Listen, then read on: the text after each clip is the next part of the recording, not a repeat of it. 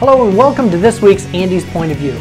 This week I want to talk to you about a book that actually came highly recommended to me by about 3 or 4 different sources all within a week, so I knew I had to pick it up and read it. And it is called The Power of Ted. Excellent book, really easy read. It's a fable, tells about a story, so it's a really very easy read, and I really enjoyed reading this book.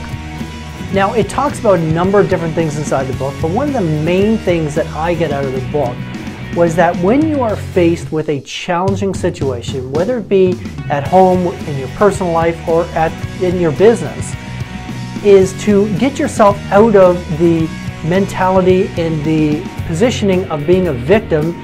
And I found myself in that situation before where people were conspiring against me, whether it be a business partner or clients or whatever it might have been.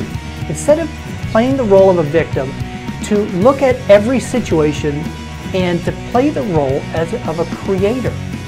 So instead of playing the role of a victim, which gets you nowhere, by the way, become a creator. Find yourself in the situation, recognize it for what it is, and ask yourself, how can I use my talents, my networks, my abilities, whatever resources I can draw upon to be a creator and to get my way past this challenge that I'm facing. So that's my note for this week. That's my lesson for this week. The Power of Ted, highly recommended. I wish that you would go out, purchase it, easy read, lots of great lessons, but position yourself from a creator standpoint, one of the biggest lessons I took away. And that's this week's Andy's Point of View.